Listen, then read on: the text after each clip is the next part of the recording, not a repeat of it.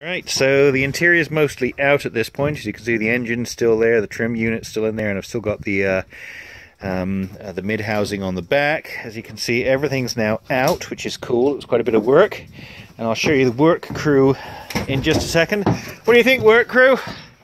Great. Yeah.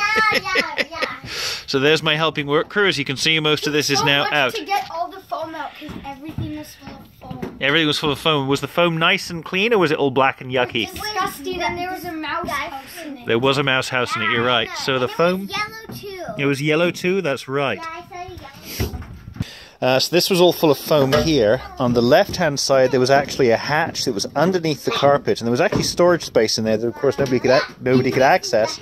That's right, that's the hatch, and nobody could access the storage space because it was carpeted right over the top of it.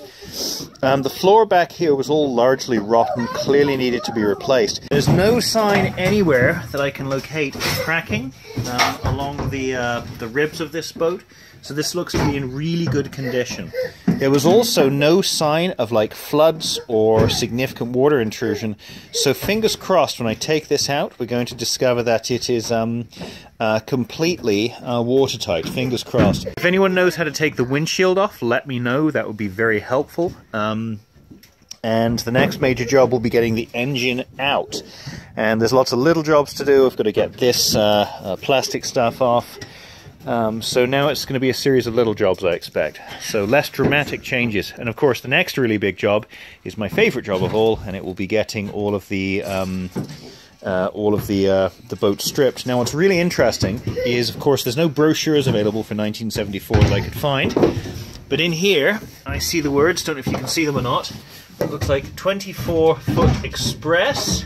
Here, Daddy. So what this appears to have been a Chieftain Express originally. So that's what we've got. All looks pretty good, very happy so far.